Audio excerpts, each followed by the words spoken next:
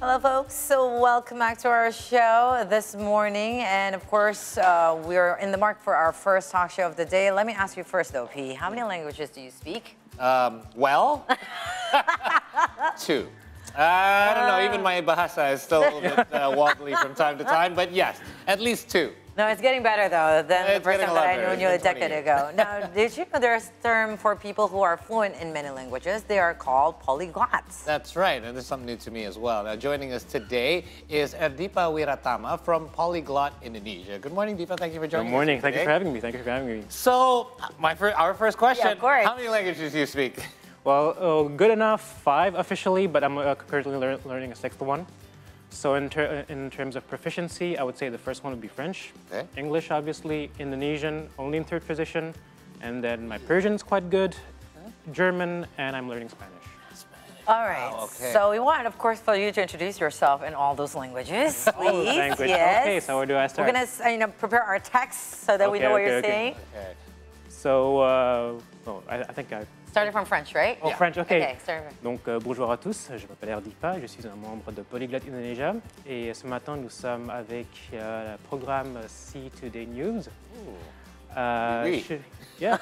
Should I basically repeat myself in different Yes, languages? Or just like- continue? Okay, your second was... German, right? No, the second one was... There was, proficiency. so the French, English, Indonesian, Persian. Okay, oh yeah, So okay, so Persian we can, first? we can go to Persian Yeah, then. Yeah, Persian, we'll skip yes. the next two. Okay. Sorbetun Bakhair, man Erdipa هستم.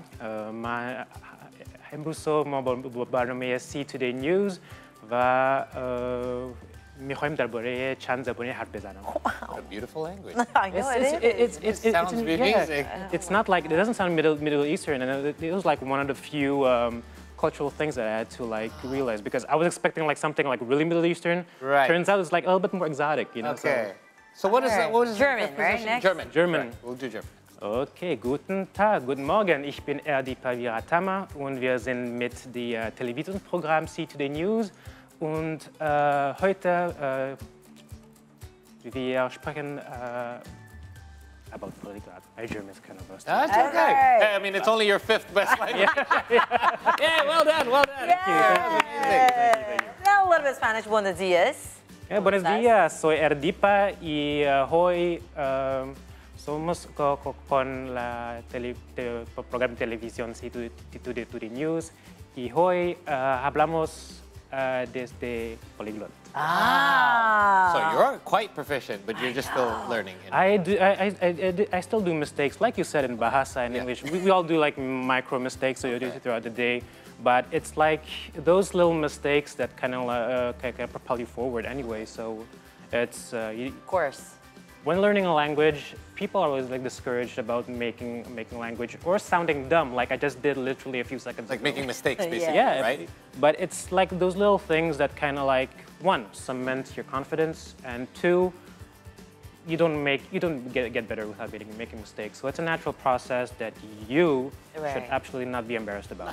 This is Yeah. how I learned I love Bahasa that. Indonesia, by the way. When I first moved here, I met some friends who wanted to speak English and learn to speak English. I said, let's make a deal. You speak to me in English, and it can be broken English. I don't care. They're like, yeah, but I'll Right. make mistakes. I'm like, I don't care. I'll fix your mistakes, and you fix Yes. mine. And we would have this like broken conversation, but we got better over time. No, that's the thing, because that's basically how I learned to be confident in speaking language. Because basically, I was stuck in that mindset, like, okay, I had a base of Persian when I was in Iran, but I was like too like malu-malu, too ashamed to speak to people, and be like, no, it's okay, go ahead, you speak like however you feel like it, make all the mistakes you want, and it will help you. And that's what actually like pushed me forward, Right. you know. So it is a good To way to learn. accelerate yourself. Absolutely. The environment, how you perceive yourself, where you Yes. want to go. It's all like mental factors that contribute to how far you can learn. Actually. Yeah. And not only languages, everything basically. That's right. No, Masiba, I just want to ask, I mean, if people know your background, they're like, of course he knows all these languages because he's been living abroad most of his life. But it's not as easy though, right? For one to kind of learn the language. Just 'cause you live in a wherever- different country doesn't mean you pick up the Right, language, you need to right? make that effort for you That's to the learn. thing. That's the thing, and it is something I see a lot where I've heard people like living upwards to 10, 15 years, but still have very broken like a local language. Whereas you have students who study for like 3 years, and because of their outgoing nature, or maybe like they practice it more on a daily basis, they basically become fluent. So there is the learning the language challenge, which is, in my opinion, flat out the same for everybody. Yeah. But then there is cultural absorption, Yes. how you change as a person with all that. And it doesn't have to be, for example, in Spanish, it doesn't have to be living in Spain or like working in Spain. If you learn Spanish in Indonesia, you have to have a media that kind of like keep the gears turning. Okay. For example? Books, movies, series, subtitles on, your settings on your phone. Yes. Telenovela. Telenovela, obviously. Right? And so like factor that to keep the gears turning. Yeah. And because of the movie, the book, whatsoever, you're also absorbing a little bit of the culture. Very true. Right, yeah. Yeah. By the way, I had a friend from Bandung. Perfect English. Never spent a day set foot outside Indonesia. I asked, how did you learn your English? He's like, through friends. Switching friends and subtitles. That's true. Like one of the more well-known, not polyglots, but multilinguals here, like the singer-rapper Rich Brian. Yes. Yeah. Learn English only by YouTube. Never set foot before that. No. One of the most well-known hyper polyglots in Indonesia. Very young girl, rest in peace. 14 languages, never spent a day outside of Indonesia. Wow. 14, all via the wonders of internet. Right. Okay. So you were calling her hyper polyglot? Hyper polyglot. So hyper Because? polyglot. So there is bilingual. Okay, yes. Trilingual, which is still polyglot, but you know, beyond 3 is polyglot, and I think it's 7 or 8 you can be considered a hyper polyglot. Oh, wow. You're Amazing. well on your way there. By the way, real quick, I always wondered, in this case, when you have multiple languages that you can speak, what are your thought process like? Are you processing in one certain language? That's an amazing question. It depends. Okay. I have dreamed in four of my 6 languages, so that's Indonesian, English, French, and Persian. When I'm by myself, when I mumble, when I cook, when I drive, French comes out like with the least resistance. Okay. Sometimes English as well, but it depends. It's kind of like they're basically like racing to the top position every time. But yeah, English and French, but yeah, so it's. When you're angry? Like, yeah, I was going to say, when you're in a stressful position, that's when your real language comes out. And Mas Deepa will be calling me. I was like, are you mad? Or are you like saying sweet words to me as of right now? Like, I wouldn't understand what you're saying. No, it's like, I realize like when my patience is being challenged by the Jakartan traffic and nobody's next besides me to hold me down, oh, swearing in French is absolutely sweet. It flows out of the tongue. It's like you kind of feel happy afterwards, you know. I always compare it to like, if you stub your toe, what's the first word that comes out of your mouth? Is it English? Is it Indonesian? Is it any other language? That's your natural. And that's basically like, oh, you just gave us a glimpse of your inner person. You be careful. All right, so it's Monsieur Erdipa then, I guess. So let's talk a little bit about the community. Yeah. So there is an Indonesian polyglot community. In fact, I just looked it up. There's a Polyglot Indonesia is the Instagram as well. So tell us a little bit about this. Yes, please. Okay, so obviously Polyglot Indonesia is the linguistic-oriented community. It started about 10 years ago, 2013, and it's still going strong right now. We expanded. I mean, there's like multiple communities like spewing. It started in Jakarta, but now we have in Aceh, Palembang, Bandung, Surabaya, Semalang, Denpasar, and even Mataram. And I probably skipped a few. So there's, as communities pop out all throughout Indonesia, there's definitely an interest in learning foreign languages, professional, academic, cultural. The interest is there, and it's growing. So we see, because we are, Polyglot Indonesia is maintained by a few hundreds of volunteers across the city, but a lot of very enthusiastic, like near thousands of members. People are regularly here during our events and stuff like that. So yeah, our main focus is languages, the application of languages, how it changes your life. And not only it's a learning platform, but for me personally, it was also kind of like finding back my family, because that's how I, people who understand the woes of like having multiple identities related to language. So that's why I found like, oh, I'm not alone. Hello. What are the woes? I mean, we know all the benefits. Yeah. But what would be like one of the downsides? I mean, do you feel like it's hard to call a certain place home because there's so many of the places that you've been to? On point. What is home to me? Right. It's definitely, I mean, it's here, but the heart says otherwise. But there's a lot of identity crisis, especially when you grow up. You kind of like question yourself. I look Indonesian. My face and my name is very Javanese. But my closest Indonesian friends are like, you're bule, you're not. Yeah. Really. The inner, the mindset and everything. So there's an internal struggle, but it's being overshadowed by the many benefits, obviously. Interesting perspective. So, I mean, from languages, you think that, do you see the world kind of in a different spectrum? Because you know you learn these different kind of languages, either people like you and yourself. So besides the language being a media of communication, of like transferring information from one point to another, it's also, some people will say it's a window to a certain culture, but with a little bit of courage, I would also say that it's a bridge. Yeah. Okay. For example, what I felt when I learned Persian was not only was a window for me to understand no culture, it was also me giving access to that language to change me.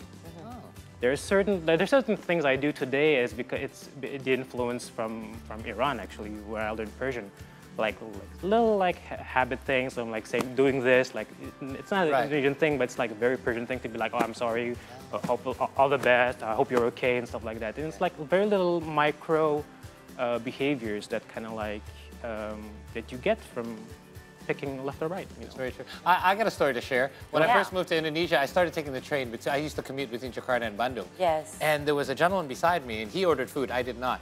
And I thought it was weird because I had my headphones on, and he called me. I took off my headphones. It's like, I'm about to eat. I'm like, okay, weird. Enjoy. But apparently that's a custom. And nowadays, me learning the language, I've picked up that custom. So now when I'm around people, I'm about to eat, it's like a politeness thing. Yeah. Like, I'm about to eat dinner. It's like, okay, like, go ahead. So right? yeah, so something like that. So yeah, and so basically the culture is becoming an extent of the, I mean, the language is an extent of the culture. Very much so. So when you learn a language, whether you like it or not, you're going to pick something of cultural value from that language. Right. So multiple languages. Now that you're learning, I know some languages do have similarities. For example, like if you're learning Spanish, if you already know how to speak Italian, for example, like the Latin languages, then it's a little bit easier, I assume, to learn the other one. However, does it get more difficult the more languages you learn? Because there's just more vocabulary, there's more rules that you have to listen. Do you ever mix them up? What I felt was, and I'm going to refer back to Persian because that's the last language I learned seriously. Okay.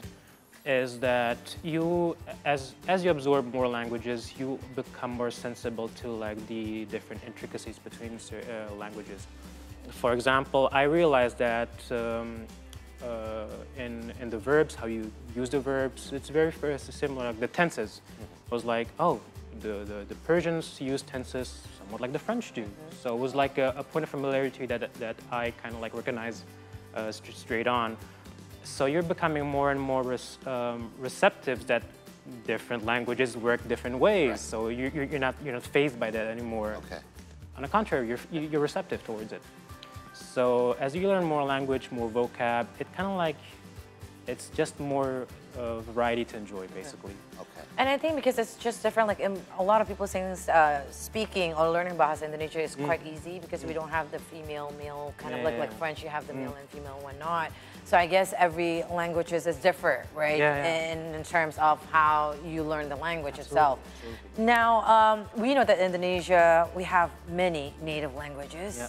So if, let's say, I could speak Sundanese, Javanese, I could speak Minang, or like you said, Padanese, or is that, can I call myself a polyglot? Absolutely. Oh, okay. Is that not a dialect? No. No, because it's a different language. It's a legit language that stands on its own with its own cultural value and all different. So and it's like it's not only a dialect is basically a core language that kind of spans out.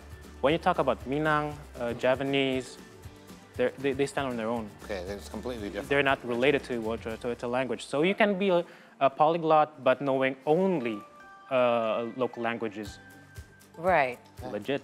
And it's already there. I mean, there are so many languages that we can really choose from Indonesia itself. Agree. So what would you have, like, maybe perhaps some tips for those that are planning to learn? It's just, it seems like a huge undertaking. And usually people said that once you're a child, it's much more easier for you to adapt language, right? Do you think this is a myth or this is actually fact? I think the reason why, so there's actually a study that says that age does not really truly matter. And the reason why we have this perception that kids learn easier is because they don't think as much as adults do. Yeah, less in their brain. So they're just, you know, you can throw a 7-year-old into class and be like, but at the end of the week he learns French because what else gonna do? But when we are being like put in a language class, besides having jobs or lives to decide, we're intimidated by the idea of like having to be put in this vulnerable position where you don't know anything. That's true. And we're bothered by that. And I think that's the mental barrier. And it's multiplied by this certain Indonesian mindset that again, malu-malu. You don't like things that are way outside of your comfort zone. But it's a mental barrier that if you brutally push down, I think it's beneficial. And by the way, kids also aren't afraid of making mistakes. So if they say something wrong, they don't care, right? They don't think as much. Exactly. We think too much.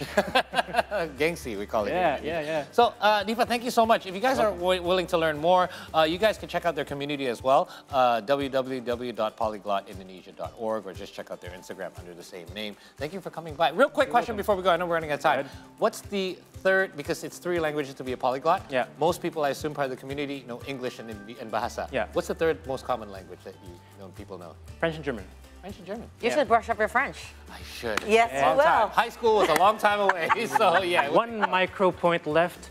It is somewhat of a mistake to refer to Indonesian as Bahasa because Bahasa means language in Indonesian. It means language, correct. It's a so it would be like, you just say Indonesian simply. Oh, thank you for that. Okay. I always felt that way too, but I just kind of follow what everybody Yeah. Thanks for correcting. You're welcome, you're welcome. All right, Deepa, it's been great to chat with you. Wish we had more time, but we do have to take another short break. But when we return, in case you joined us late, we'll recap some of our earlier stories from around the world when we return. Stay tuned. Say that in Canadian, please.